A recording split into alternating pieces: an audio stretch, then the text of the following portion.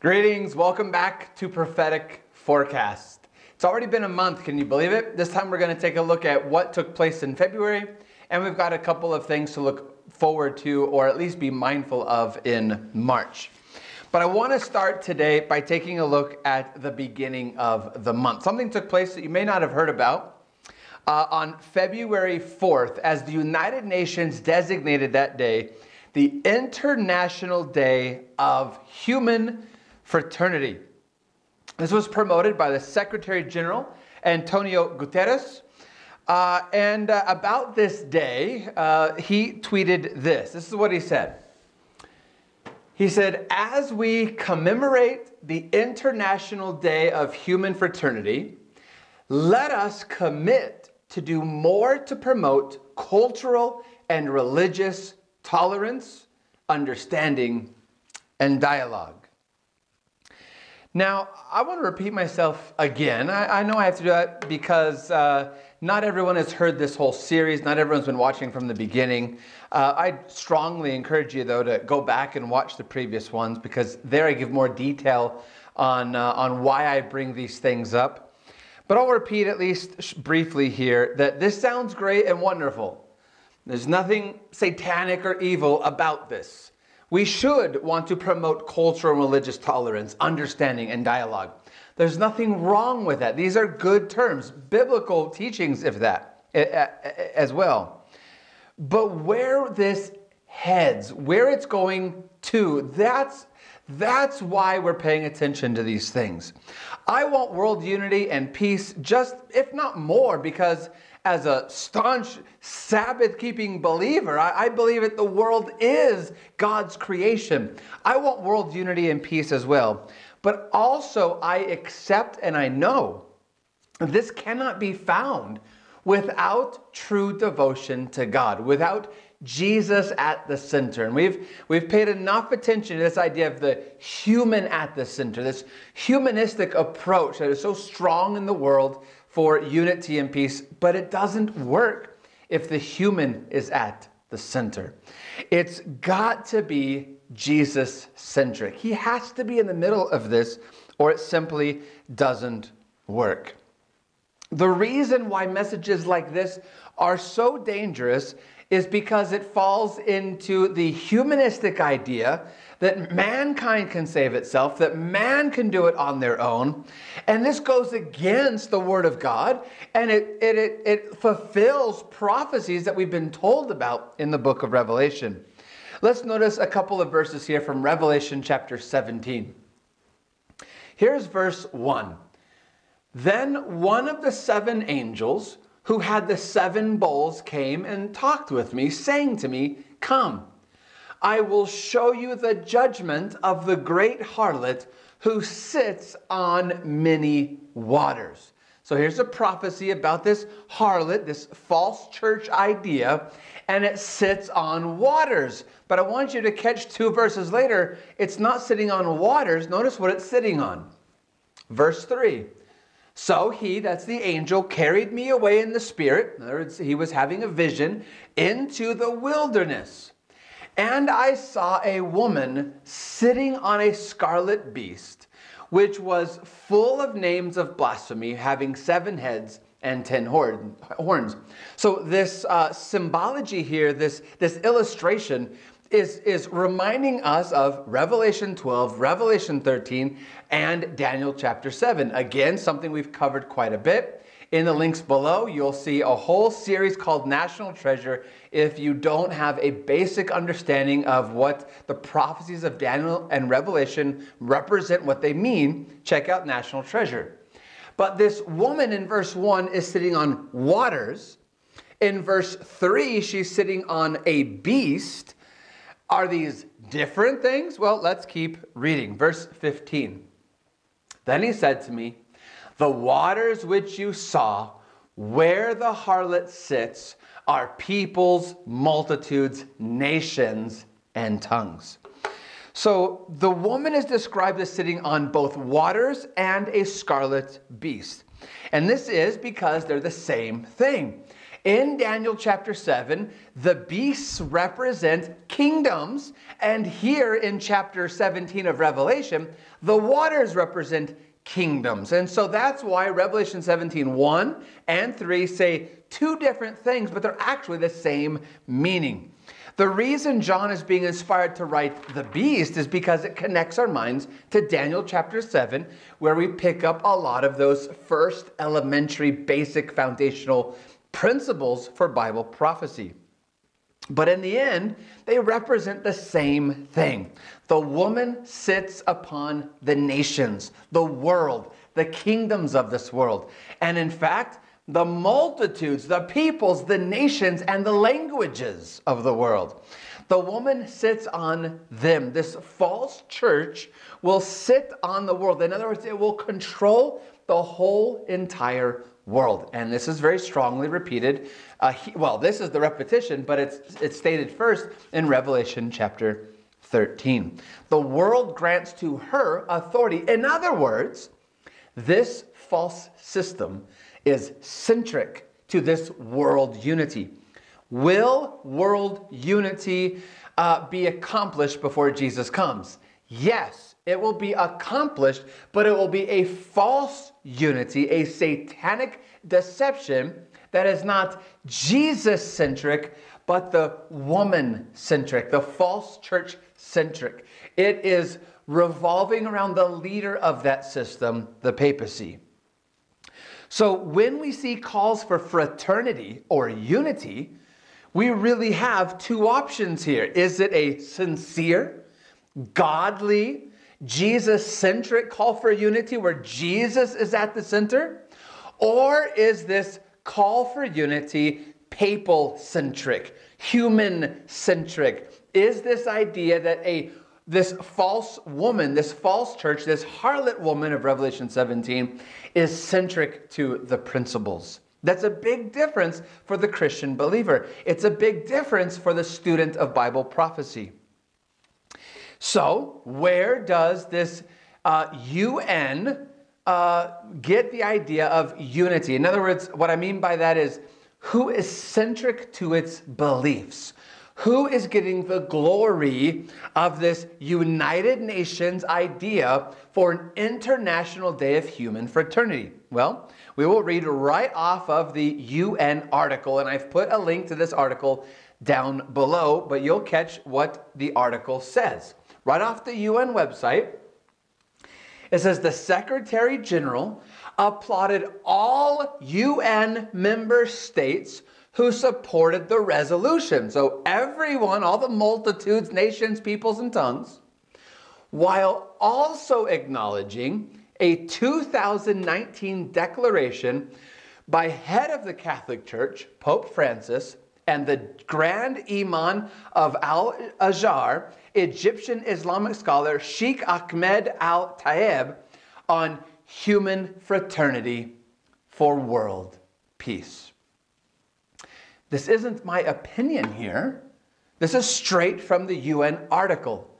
Who gets the glory for this International Day of Human Fraternity? False church systems and their heads. How they're working together. So you've got the nations, peoples, tribes, and tongues, right? Here, that he's applauding everyone, but mostly the woman who's sitting on the waters, who's sitting on the scarlet beast, who's sitting on the UN member states. In fact, this is what the article said. Here's what the Secretary General himself said. He says, I thank both religious leaders for using their voice to promote interfaith dialogue, mutual respect, and understanding across the faith spectrum. In these trying times, we need this spirit more than ever.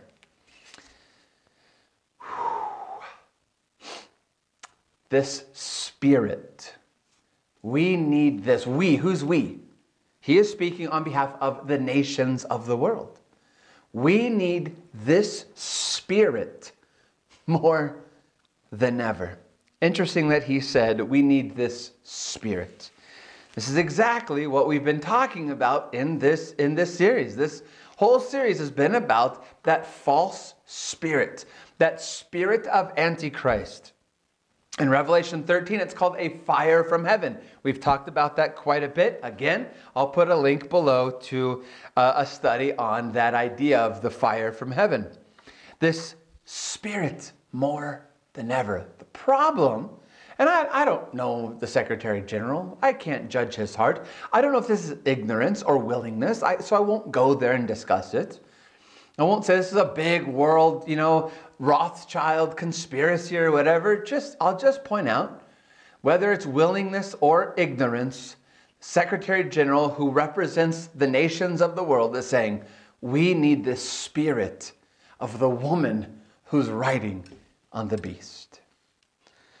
This false spirit is the spirit of Antichrist. The spirit of Christ puts Jesus at the center. The spirit of Antichrist puts the human at the center. Just right out of his own words, the words of Pope Francis himself, the human must be at the center.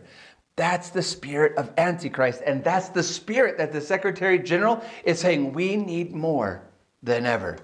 Fast, quick, approaching of the end times, aren't we? I mean, we are just pedal to the metal, aren't we? Now, last time we also spent some time discussing the censorship of free speech in the United States, specifically on social media. You can go back and watch my comments there. We were speaking specifically about Parler being kicked off of, basically off of the internet. And yes, I spoke about it in more detail than I'll give now. I understand that YouTube and Facebook and Instagram and etc. Are private corporations who have a right to allow a platform to whoever they wish. I get that. I understand that. My point that I was making then, and I have some more discussion of that today, is that free speech, again, even though it has consequences, I can't just say whatever I want without consequences. But censorship in the United States should not be, and really cannot be, according to our Constitution, it cannot be the consequence. Again, yeah, Facebook could kick off whoever they want to kick off, but we can't silence completely people because once you start silencing some, even if they have awful rhetoric, even if they have evil rhetoric, even if they're promoting hate speech, once you start censoring some, you start censoring others who don't deserve it or who the world might think deserves it. But in the end, they don't. On this topic in February, this month, LifeSiteNews, who we've talked quite a bit about in these episodes, was actually banned from YouTube. And I don't just mean from uploading new content, but all of their videos were wiped off of YouTube. It stems mostly from their comments about the vaccine. There's also some comments about election fraud and things. And let me be clear, if you've watched our episodes before, I'm not a fan of LifeSiteNews. Typically, I'm pointing at it as this is bad stuff that they're saying, especially when they're glorifying Fatima and telling us that Mary's coming to fix things. But to ban a religious entity for preaching or teaching what they believe is their religious dogma, it at least is dangerous. Yes, YouTube has that right to do it. It is their platform. But it's dangerous in the United States to ban people from the right of free speech. So again, I don't enjoy their stuff. I don't like their stuff. I don't agree with their stuff. But at least I can say this. At least John Henry Weston and the LifeSiteNews team, at least they know that their stuff's not politically correct. They know what they're getting into as they try to promote their stuff on YouTube. They know that getting kicked off YouTube is a risk. Okay, I can understand that. I see both sides. John Weston, Henry, and LifeSiteNews should at least know, well, this stuff's probably going to be taken down as they put that stuff up. That's why many times I'm careful about what I say, because I'm most interested I don't want to walk on eggshells just because I'm scared of offending people, but because I want to be able to preach the name of Jesus and to let the gospel be out. So sometimes I'm careful because I realize that these companies can kick you out. Well, this was their decision. They decided to plow forward, and even if that meant being banned, okay, they were banned. But what about other religious media that is quote unquote woke, that is more PC? I mean, you might think, well, they couldn't get banned. I mean, these guys kind of deserved it, you might say, or at least you might say, well, at least it makes sense. Even if you don't believe they deserve it, you might say, well, yeah, okay, it doesn't agree with YouTube's platform, so off they should go. But what about woke cultural religious dogmas and teachings? What about them? Could they be kicked off in light of this? Could they be connected to this and this gets banned and therefore other religious things get banned? Well, that's exactly what took place.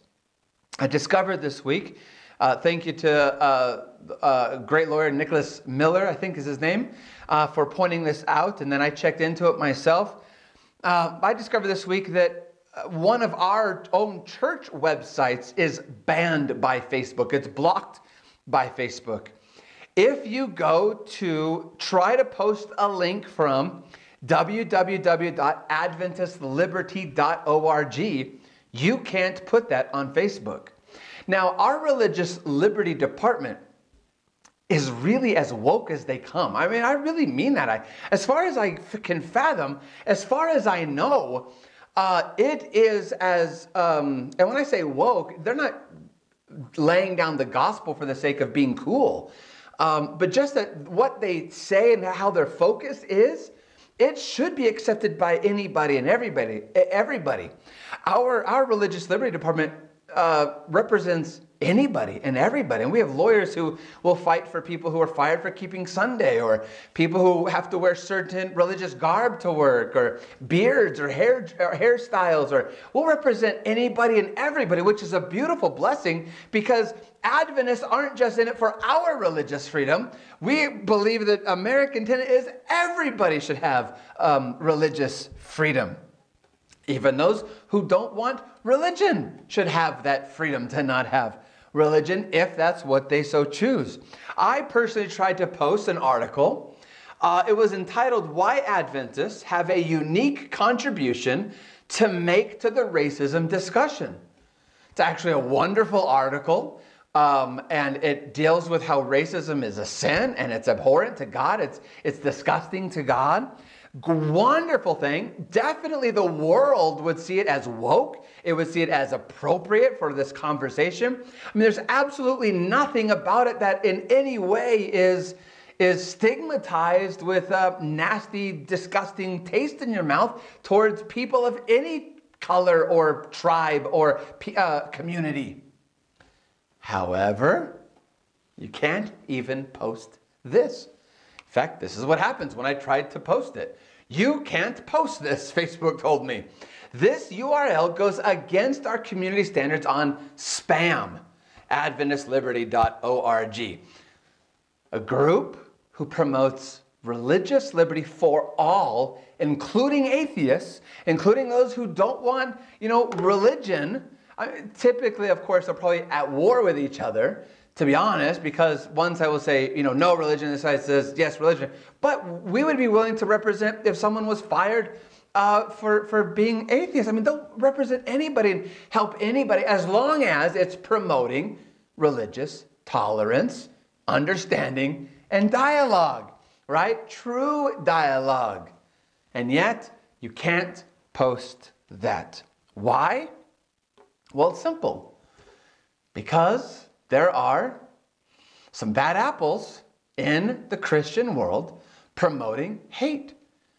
And when we get focused as Christians on hate or lies or twists of the truth, when we get focused on that stuff and we lay down the armor of God, we lay down the cause of Christ, we lay down the gospel of Jesus, and we get focused on this political stuff, then people who are focusing on Christ also get taken down with you.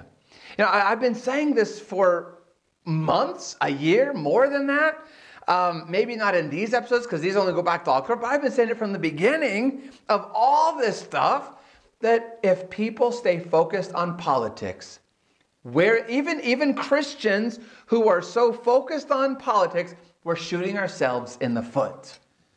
Because eventually they're going to take away all of our rights. Not just hate speech, but all of our rights. And I think this is just the beginning. This is just a tiny thing, but it's something, and it's heading in the wrong direction. We are getting distracted. We're screaming and yelling about politics, masks, vaccines, all these things that aren't from the Bible. They're not from our pulpits. They're not supposed to be. We're supposed to be bringing the good news of Jesus Christ, the revelation of Jesus Christ. We are losing our focus. And now, wonderful groups who are focused, who are trying to help and share love, and who are trying to preach religious tolerance and care for one another, who are teaching true human fraternity, are now being banned. It's a slippery slope. When you start to ban some, others fall in as well who don't deserve it. It really does show, it does prove beyond a shadow of a doubt that the world, when the human is at the center, when it's not Jesus at the center, but when the human is at the center, what they mean by religious tolerance really is preach what we want you to preach. This is why, going back to what I said at the beginning, why you have to have the right kind of religious tolerance and understanding and dialogue. It must be Jesus-centric. And when it's not, when it's human-centric, it always will take away the rights of those who are doing the work of righteousness. It's always where it leads.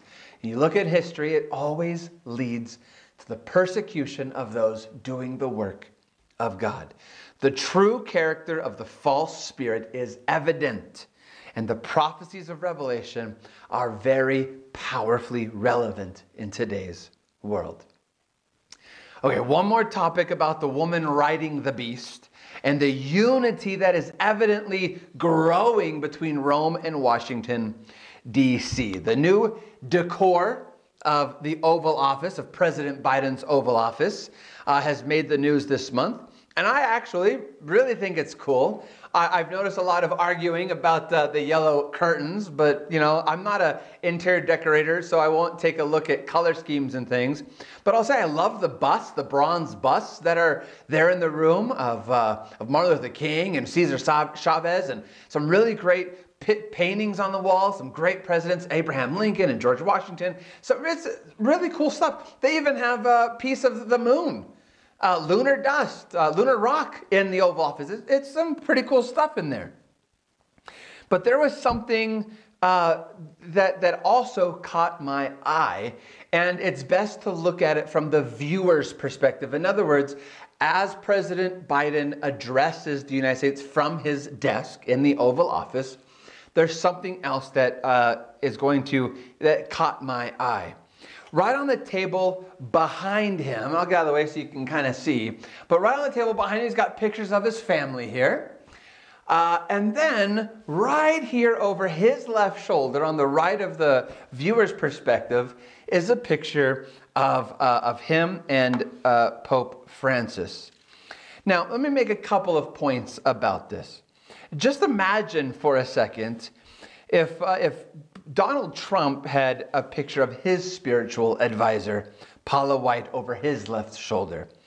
Now I'm not saying that Paula White is any better of a spiritual advisor or worse than Pope Francis. I'm really, at the end of the day, they're both kind of the same system. But just imagine if he had a picture of him and his spiritual advisor over his left shoulder, how people would blast him about the separation of church and state. But as you read on various websites about this picture of Pope Francis and Joe Biden, you find praise for a picture of keeping his religious faith strong in his mindset, that it's there in the Oval Office. It's a very different treatment for him from the mainstream media. But as I've always said, two wings, same bird. It's all the same stuff to me prophetically. It all means the same thing. It's all just different ways of looking at it, but it's all the same bird. But it's a very significant gesture, I think, too, because to have that picture on right off your shoulder. Again, I'm not thinking from his perspective, it's behind him. I'm thinking about what you're teaching the viewer as they see. It reminds me of the old cartoons, where you have the angel on one shoulder and the demon on the other. And the idea is that they're inspiring you, they're speaking to you, they're trying to lead you down a path. And here now we have in the Oval Office, we have Pope Francis on the shoulder, basically, of the president. It's something noteworthy because we know that right after he was elected, he told a group of Catholics, we're back in charge. We know that one of the first phone calls made was between Pope Francis and Joe Biden, and they pledged to one another to work together. The wound is healing. Revelation 13 and the two powers of Revelation 13 are beginning to work closely together. That's absolutely noteworthy to the prophecy student. To everyone else, it's not a big deal. Some it might be a big deal for this reason or that reason, but really it's not. But when you look at it prophetically, it's a big deal. Rome and Washington are working more in sync, and that is a fulfillment of Bible prophecy. Okay, before we get to our major second focus of this episode, there's several other items that really, honestly, again, deserve more time. I've heard from several of you. In fact, I'll give you this challenge. If you're watching still and you want this more often, you want this like every 2 weeks, go hit the like button down below. It might encourage me to try to do these more often, but they take a lot of time. I do pastor 3 churches, and so they do take a lot of time to put these episodes together. So not everything gets the time it needs to really discuss it. So a few noteworthy things that I just want to kind of quickly point out. And again, as usual, you will have links down below to the things that we discuss. All right, we had in February of 2020, a year ago, a whole bunch of CEOs suddenly resign, step down, retire. Kind of just boom, boom, boom, boom, boom. Late January through February. All right before March. Right in March when COVID hit officially, or at least at the time it was official. Now we know it hit earlier in the United States, but at that time it was March 13 when things shut down, the economy, things have been changed, masks are on people, the whole bit. Things drastically changed, of course, in March. But just before that, almost as if they knew it was coming, a bunch of CEOs, got their buyouts, retired, stepped down, the whole bit. Here's just a list of some of the notable ones, just again from those few weeks of end of January through February. You've got Jim Hackett of Ford. You've got Bob Iger of Disney. Jenny Rometty of IBM. You've got Jim Murren of MGM. You have AJ Benga of MasterCard. You have Les Wexner of several mall brands. You've got Matt Lavachich. I don't pay attention to Harley Davidson, so I don't know how to say his name. I apologize. But these are just to name a few. These are just the ones that I figured you might know, or the companies at least that you know. They just all suddenly, within days really of each other, weeks of each other, all stepped down, retired, just kind of quickly, again, right before the economy took a big downturn because of COVID. So then you get to February of 2021, and less than that amount, but all of a sudden you started to see people step down and retire or resign again. I'll just name 2 quick ones for you. This month we had Jeff Bezos, of course, from Amazon, and then Jeff Zucker, the president of CNN, stepping down, stating that he will step down here soon. And it just made me wonder, we saw this last year just before COVID. And then, of course, during COVID, you saw other CEOs stepping down too. But it was right before it hit. Boom, you just saw a bunch. And it made me wonder, do these guys know something that I don't know? What else are we heading into? What else do they know that we don't know? Because last year they seemed to know something that we didn't know. Now, our goal here isn't to predict things, but to be mindful of things in light of Bible prophecy. So I just want to point that out and say, hey, what do these guys know? What are we supposed to be getting ready for? You know what we need to do? Stay focused on Jesus. We didn't all do a great job of that in 2020. Hopefully we've learned our lesson. So whatever 2021 brings us, stay focused on Jesus. Then a very sad, disgusting thing is taking place in February, and deserves more time, really, than what we're going to give it. But just some disgusting, violent acts in 2020, especially in February, against Asian Americans. As Jesus told us, the love of many will grow cold, and we're definitely seeing that. People are unfairly angry at Asian Americans for COVID-19. Some really brutal videos coming out of just violent, just random people wearing masks and hoodies, and cities, not just like one city, it's not like one gang, it's across the United States and it seems to be mostly elderly. I don't actually know if that's true statistically, that it's mostly elderly, but at least the ones that are making the news seem to be elderly, and it's just atrocious, just disgusting.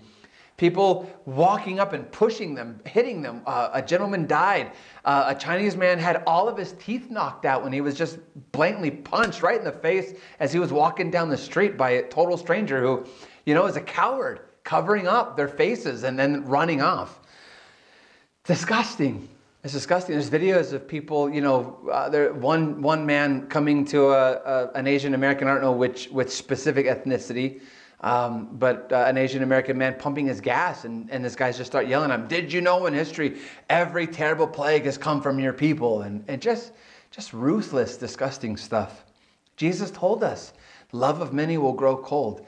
And so be careful out there. This world's getting sick and evil. There's a lot of twisted people. Hatred is becoming far too unrestrained, more and more prevalent, and it's just a sick world. Protect your children, protect the elderly, watch over people. And I hope that as Christians, we stand up. If we see something like this, if we hear someone being mistreated, learn from the Good Samaritan story and get involved and step up to the plate. It's really disgusting what's going on. All right, something a little lighter though, before we get to our second major focus. This caught my eye this week. Amazon is now promoting their new building that they're going to build across the Potomac River from Washington, D.C. And they're calling it the Amazon Helix. It's this pretty cool, helix style building. Almost looks like a Christmas tree that's decorated to me. But it's got this arboretum, these trees and shrubs and flowers that are going to be on the outside. It's 22 stories tall, so it might look small in the picture, but it's going to be 22 stories tall.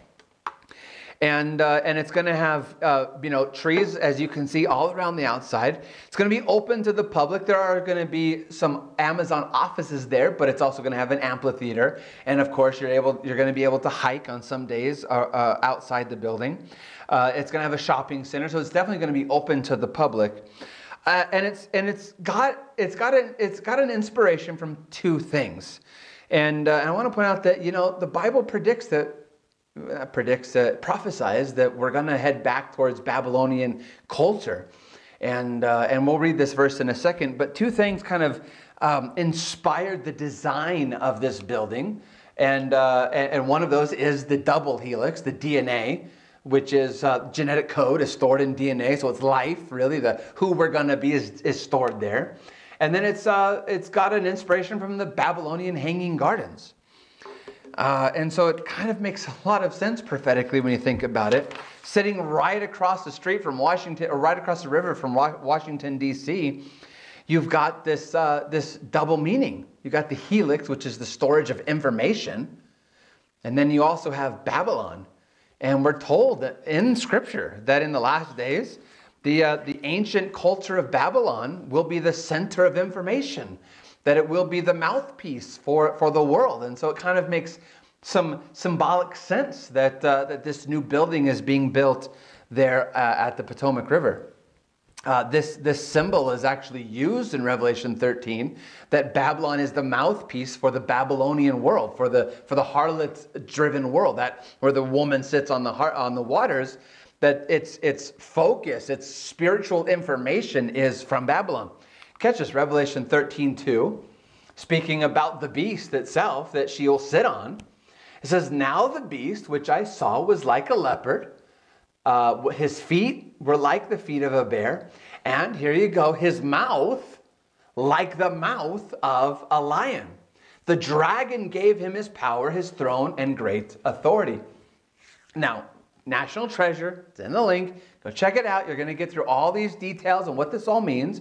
But if you're new to this stuff, real shortly, this is connecting to a prophecy in Daniel 7, where we're being given the timeline of empires. It'll be Babylon, then Medo-Persia, then Greece, then Rome, etc. And so the lion represents Babylon, the mouth like the mouth of the lion, the source of information, the dialogue, the speaking, the dogma, the doctrine of Babylon. And DNA is the storehouse for genetic information. It is an information. So you've got this double helix inspired, or this Amazon helix inspired by the double helix of DNA and of the Hanging Gardens of Babylon. It's pretty important then to, many of us might just go, "Oh, wow, cool architecture." And I thought, well, cool architecture. It actually is cool architecture. But there's a lot of meaning in things, and we see the Bible being very relevant to keeping our eyes on what things really mean. All right, our second major focus. We've been discussing, as soon as we've started doing these prophetic forecasts and these reviews of Bible news, we've seen a lot of discussion about signs in the sky. We got to it pretty heavy in February and in January and October. It's been coming quite a bit. A lot of stuff about signs in the sky. We know we've been warned about fire from the heavens, from the beast. We know we've been warned about the angel of light appearing. We know about spirits in Revelation 16 going out to the world and deceiving people to believe in what they're saying. We know that there's going to, and then we also know there's natural signs in the sky that Jesus tells us about in Matthew 24. So there's a lot to do with signs from the sky. And February 2021 didn't let us down. A lot of discussions about things in the sky. All right, and the first two stories I want to mention to you both took place in the state of Florida. First of all, and this is only a picture of one, but apparently there were a whole bunch of these holes in the sky, is what people were calling them. They're actually called Fallstreak Holes. And they're basically holes that are punched by airplanes as they pass through the clouds. Now, of course, planes pass through clouds 1,000 times a day, if not more. And they don't always make Fallstreak holes. In fact, very rarely do they make Fallstreak holes. These are very rare, but they do happen, and they seem to happen more often, still rare, but more often in places like Florida. It has to have the right moisture, the right weather, the right altitude for these Fallstreak holes to appear. And basically on a very cloudy day, you'll just have these sudden holes. And sometimes, and you could look at these, they're pretty cool. You could take a Google search of Fallstreak holes. It's pretty cool. They're totally natural, completely understandable scientific reasoning behind them. But what is important for us to mention in a prophetic discussion is that social media was abuzz. Are the aliens here? UFOs doing this? Are they trying to peek at us through the skies? Or what are the UFOs? Social media was abuzz with UFO talk. And again, as we've been pointing out, not fearful UFO talk, not, run for your lives, the aliens are here, but wow, cool, aliens are here kind of discussion. And so social media, NASA had to come out with an article, and Weather Channel had to come out with an article. A lot of people had to come out with articles explaining Fallstreak holes because it was all over social media and the internet. The aliens are here, cool, the aliens are here. There's a fascination right now, strong fascination and excitement for aliens. We know that there isn't, life on other planets that is coming to abduct us. Life outside of our planet is perfect. If there's life, and I believe there's life on other planets, and I've said that before, but they're perfect beings. Outside of this world, it's a universe of love and kindness that all revolve with Jesus at the center. Our sinful planet's the only sinful planet in the universe. But what the fascination is, what the marveling is all about, is people are being programmed. Something good and great is coming to save you and to help you. We know the truth, that Jesus is coming from the sky. He's coming from the east. But at the heart of the spirit of Antichrist is this idea that either Mary or an alien or some other created being is coming to save us. The human, or the creator, or the creation, is at the center, where the truth on the opposite side is the creator, Jesus Christ, is coming. Also in Florida it actually took place just days after these Fallstreak Holes. On February 9th, social media was abuzz again in Florida about an apparent UFO sighting. Many posts of people announcing that the aliens were here. In fact, a few people were like, hey, see, those Fallstreak Holes weren't scientific. They were the aliens. These are the aliens who are here. They are coming. The hashtag, some of you will know what that means, but the hashtag UFO Florida was trending, and people were positive that this is what they were seeing. Beyond a shadow of a doubt, we are seeing an alien. This is a UFO. This is what we're doing. This is what we're seeing. And again, people were not afraid.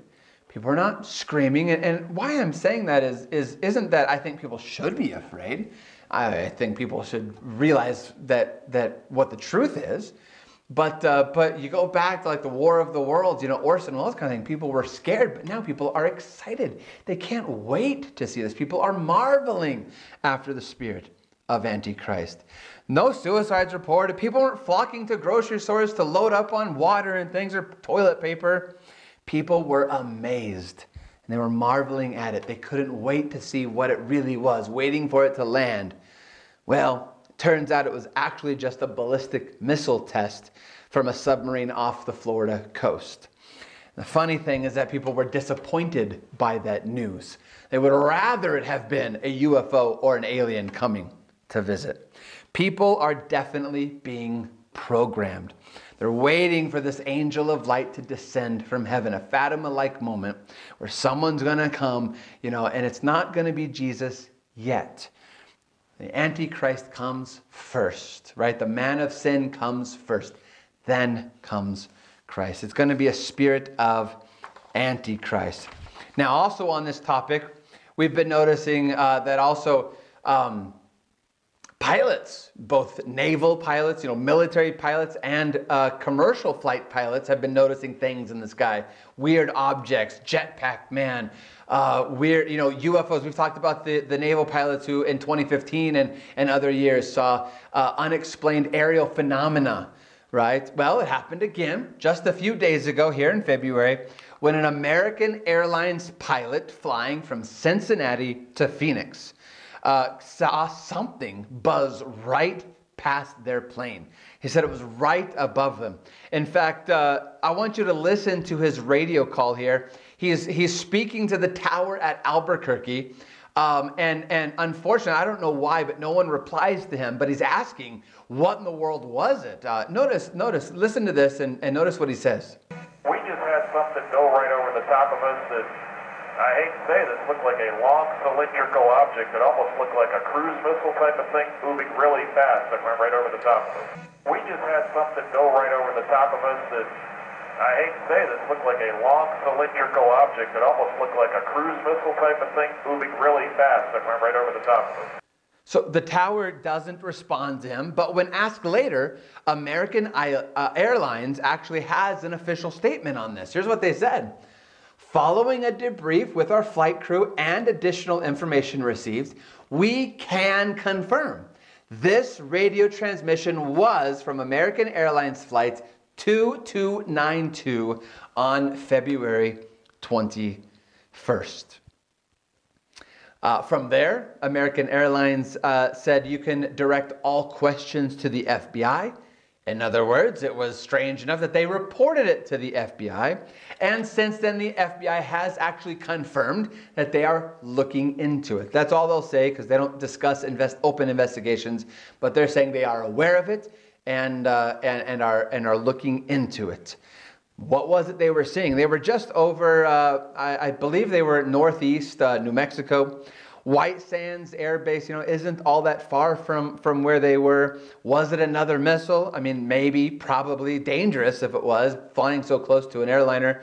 But in the end, the point shows that unexplainable sightings are happening at a rapid pace. I mean, just constantly, boom, boom, boom. Weird things are taking place in the sky. And whether they can be explained, whether they're Fallstreak Holes or ballistic missiles, or whether they're unexplained aerial phenomena or mysterious jetpack men, right? Jetpack man, or whether it's this missile-looking thing. He kind of can't really explain it, but he kind of thinks maybe it's a missile as it goes over. Whatever, there's a lot of mysteries taking place in the sky. And just keep paying attention to this. People are being programmed that something's happening in the sky. Our eyes are being turned to look upward, and we know who comes first. Signs are in the sky. That false spirit, that false fire from the heavens, from Revelation 13, is approaching. Now let's look forward to March. And we don't have a lot of time left here. We only got two things that I want to kind of briefly mention to you, but I really want you to be mindful of these things as we head into March. It was reported here in February that 10 pounds of C4 explosives were stolen from the 29 Palms Air Base, kind of in our neck of the woods, south of us a couple hours, but in the Mojave Desert. 10 pounds of C4. Now, just to put that into perspective, because I don't really know what that means. Personally, some of you might, but 4 pounds of C4 can easily destroy a bus, RV-sized vehicle. So 10 pounds, can do some damage at least. And as authorities get closer and closer to finding out who stole it, what is their purpose, what are they doing with it, might be totally meaningless. It might be a setup. And if you can steal C4 from 29 Palms, where else are they stealing it from? Where else do we not know that they're getting stuff from? So just keep an eye on that. It's a scary thought. With all the violence and nastiness in our world and the attacks and the hate, with the love growing cold. And then you've got, C4 disappearing from military bases. It's kind of scary. We need to be walking with God in these unsure times, don't we? Lastly, I want to remind you, I brought this up before, and we'll have a bigger report on this at the end of March. But March 5th through 8th, it is still planned for Pope Francis to be the first pope to visit Iraq while being personally invited by the Iraqi government. We talked about that quite a bit last month, so I won't spend too much time on that topic. But the Iraqi president said this about his invitation to Pope Francis. He said, the visit will be a message of peace to Iraqis of all religions and serve to affirm our common values of justice and dignity. Question, what common values do Iraqi Christianity and Islamic Iraqi religion share concerning justice and dignity? There isn't a whole lot. But really, again, what this is talking about, speaking of discussing, is that false identity of human fraternity with, of course, human at the center. We've been warned about messages like this, specifically actually in the Bible, that when Jesus isn't at the center of it, many will say peace and safety, and then sudden destruction comes upon them. We've got to be careful and mindful of these things as we move forward, paying attention to what's really being said in the news. You hear what they're saying, you see what they're saying, but what is it really saying? You've got to put the Bible at the center of your prophetic vision. You've got to be paying attention to these things. You've got to stay focused as things continue to unfold. You've got to keep your eyes upon prophecy. Keep your eyes upon Jesus and see what he has in store for you today.